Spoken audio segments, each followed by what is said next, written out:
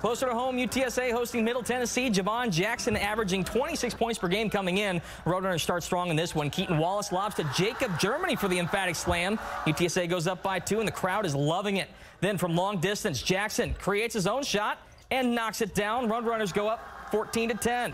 Blue Raiders respond in kind. Eli Lawrence hits his own triple, and that cuts the lead back down to 1, but the Roadrunners respond again. Wallace to Germany again for another alley-oop. We're all tied at 18 points apiece, but Middle Tennessee goes on a late run. C.J. Jones gets the tough shot to fall here, and UTSA falls in a tight one, 83-80.